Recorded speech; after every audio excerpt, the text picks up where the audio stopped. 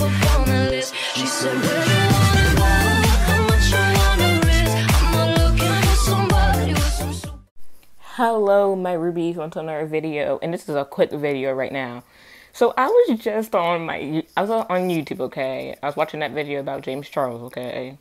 Well, I was watching Creep Show Art's video about it, and I decided to click off well, I didn't click off.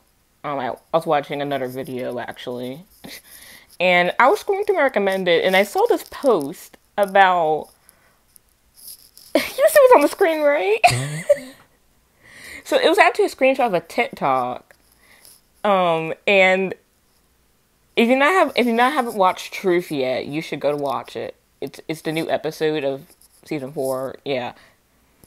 And we know there's a new character coming, and her name is Zoe, who is supposedly Chloe's sister. Well, they're a sister, just confirmed at this point. I swear, they're not cousins. And someone looked at Luca's ice cream in Truth and saw that it matches Zoe. And I looked at this, I was like, wait a dang minute. Wait. I had to run here and make a video about this because I was shocked. I am what? Bro, I knew Zoe is older. I know she is. She's like Luca's age, most likely. Like, she looks like it. She looks like she could maybe be 16, not gonna lie. Because if you don't remember in the concept art for the future Queen Bee, who is Zoe, it looked like an adult Chloe, kind of. So, like, Luca's height, technically. She was taller than Ladybug and all that, so... Yeah, I think she might be like 16, 17, like Luca's age. It's Luca's 17, y'all. He's a blonde marionette. He's a belong with her. So, like, leave your thoughts down below. I think this is Lukloe isn't happening. I need to share a thought I had when I was watching Truth, actually. When I was watching the Lucanette scenes, I was like, what about Lukloe? What about Lukloe? And then I see this, legit the day after. Like, 24 hours later. Like, what? I'm not even ready. Okay, actually, I have a theory for the next episode of Miraculous I want to share in this video.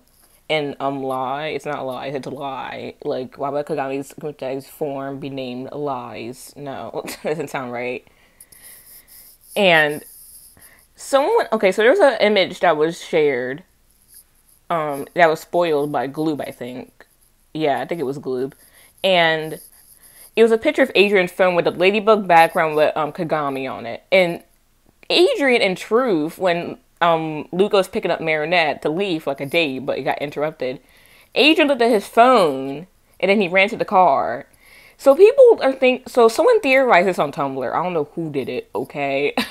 I reblogged it on my Tumblr page. You gotta find it somewhere. And someone said that, like, Truth and Lie is like a parallel to each perspective of Marinette and Adrian. So Truth is Marinette's and Lie is going to be Adrian's. So yeah, I'm not ready for this. I am not ready. But wait a minute. Hold up. You know what? I just realized something. What? Wait. Lie cannot be a parallel, right? It cannot. Because that would mean that Luca and Kagami got kunai in the same day.